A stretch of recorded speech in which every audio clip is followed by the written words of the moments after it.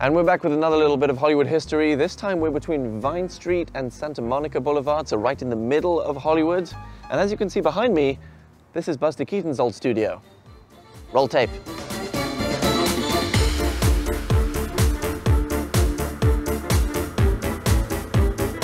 Another thing we didn't do in those days that they do today is we didn't rehearse a scene to perfection. We didn't want that because it was mechanical then. Any of our big roughhouse scenes where there's a lot of falls and people hitting each other or whatever, we never rehearsed those. Because when we did those roughhouse scenes, if you had to do it the second time, invariably somebody skinned up an elbow or bumped a knee or something like that. Now they'll shy away from it the next take.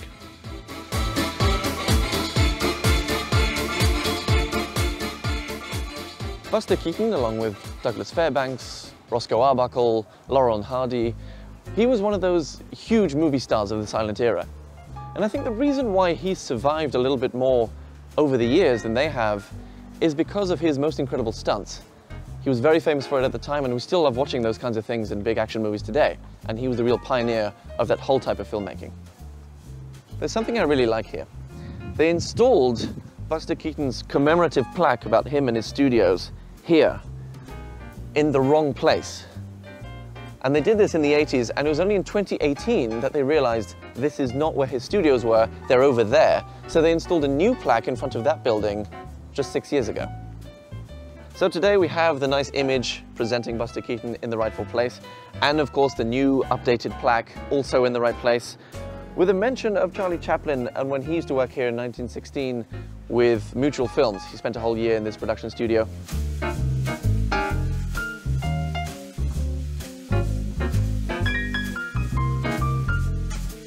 And next to it, a little plaque explaining the correction of the other plaque, just to make sure everybody knows that there was a mistake that was made. Isn't that great?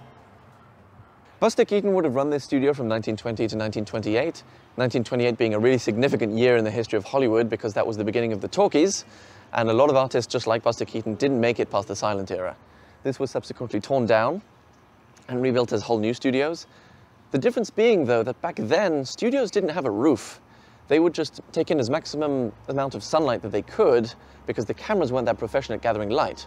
Today, of course, the focus is soundproofing everything, which they didn't need to worry about back then. But if you look around, everything on this corner is still a production studio or a sound stage or a rental company. In other words, what Charlie Chaplin and Buster Keaton started right here is still going on 100 years later.